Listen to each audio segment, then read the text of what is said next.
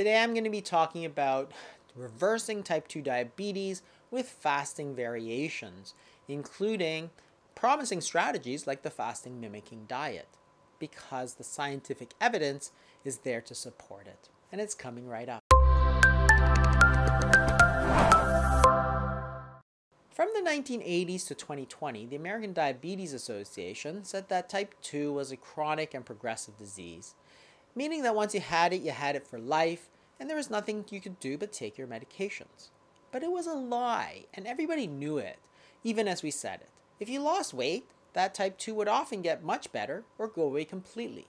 And I called it out in my books, The Obesity Code and The Diabetes Code, when talked about fasting as a promising strategy for reversing type 2 diabetes, because I had a lot of clinical experience in hundreds of patients, and fasting has been used for thousands of years.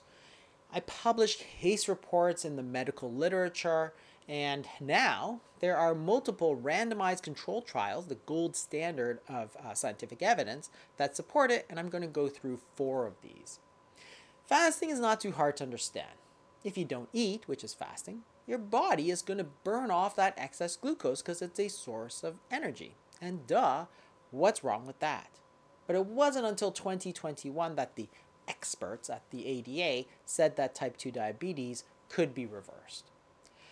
The important thing is that the universally acknowledged first step in treatment of type 2 diabetes is changing lifestyle and diet.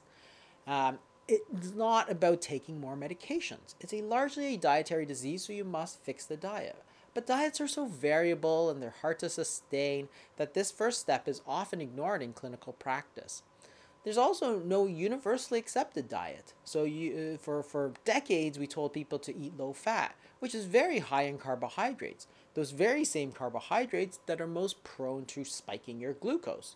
And there's other approaches, low carb, Mediterranean, vegan, and they all have their intricacies. Intermittent fasting has also shown implementation, but there's also a lot of variations. The first study, published in 2024, is using the fasting mimicking diet. And this is a diet that is designed to give you a lot of the benefits of fasting without actually fasting the whole day. What it does is it allows light, pre-designed meals, which is low in calories, low in sugar, low in protein, and high in fats and complex carbohydrates. And what that does is it's designed to lower insulin and insulin-like growth factor. And it's taken for 5 days of the month, and you follow this pre-prescribed diet that they give you over those 5 days every month. This is a very interesting approach because now it allows you to tell people what to do. Instead of just telling people, oh, you should try fasting, you could actually give people a designed strategy for their type 2 diabetes, and they would have no doubts as to what they're supposed to do. On those 5 days, you open package for day 1, day 2, day 3, and so on. Day 1 had 1,100 calories, and days 2 to 5 had 750 calories. It's also an intermittent treatment, which is often better for compliance because it's not like you have to cut out one entire food or food group for the rest of your life. It's also a short time limited treatment, so people are willing to put up with it faster. I think of it as a treatment strategy similar to like chemotherapy, where you tell people, well, on days 1 to 5, you're going to take this drug and then you're going to take this radiation. And people do it because they know exactly what's expected of them and they know how long it's going to last for. The other important thing is because it's a dietary study, it can be added to current treatments such as your drugs and potentially reduce the need for them.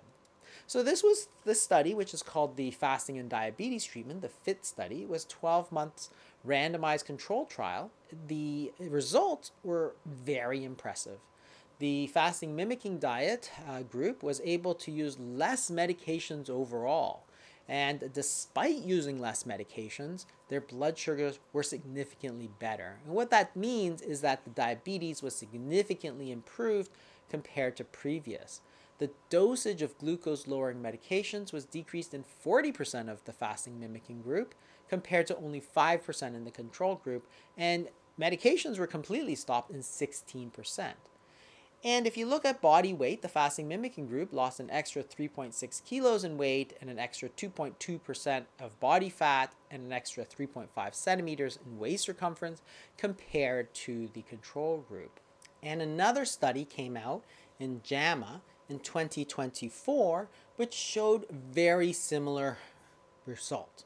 A 5-to-2 intermittent fasting meal is a strategy where on 5 days of the week, you eat your regular meal and 2 days are considered fasting days. You don't eat 0 on those days, you eat 500 to 600 calories. But again, if you leave it up to people to eat whatever they want, often it's going to go awry, so they use meal replacement bars. And they compared this group, the 5-to-2 group, to the standard medications of metformin and empagliflozin. These meal replacement bars, similar to the fasting mimicking diet, emphasize medium chain fatty acids and omega-3s.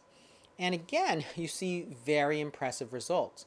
Compared against drug treatment, the diet was better.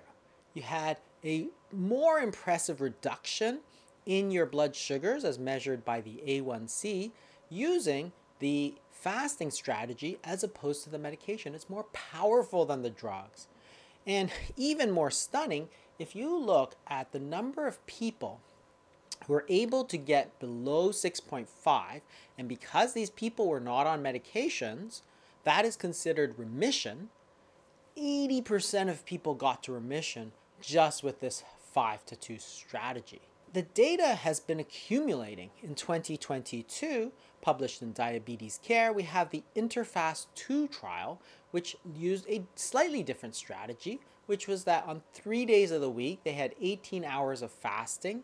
And on those days, you would only eat 25% of your usual calories, so probably somewhere in the range of 500 to 750 calories, similar to the previous 2 approaches. And once again, we saw that compared to people who didn't take the treatment, you had the hemoglobin A1C drop by 2.8%, which is a fantastic reduction.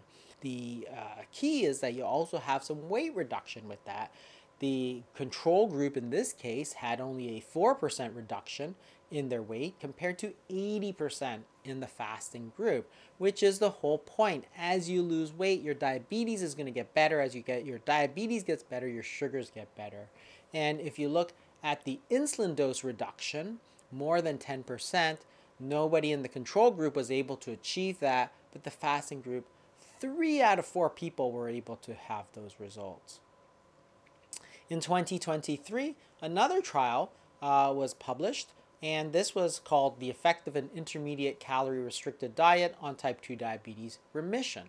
And once again, they use a slightly different strategy, which was 5 days of fasting. In this case, they used 840 calories and then 10 days of their regular diet. And they would alternate these 15-day cycles.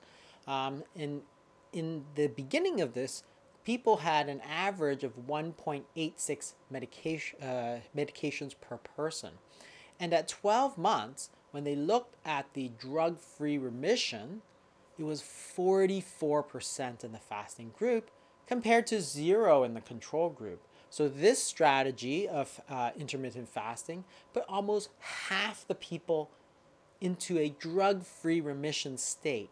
That is, you took people who, in fact, were diabetic, and by changing their diet and fixing their diet, you were able to move them to be classified as non-diabetic.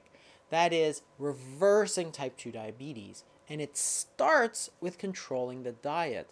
And yes, there are many diets that can reverse or type 2 diabetes or put it into remission. But fasting is an integral strategy and really forms one more tool in your toolbox of things to do. And these other strategies, like the fasting mimicking diet, like the 5-to-2 diet, those can also be used, so you don't have to do strict fasting. You can do these fasting variations. They are also spectacularly successful. So if you have type 2 diabetes, if you're at risk of type 2 diabetes, if you want to get ahead of type 2 diabetes, fasting is definitely a strategy that you need to be considering. Thanks for watching, everybody. I'll see you next time.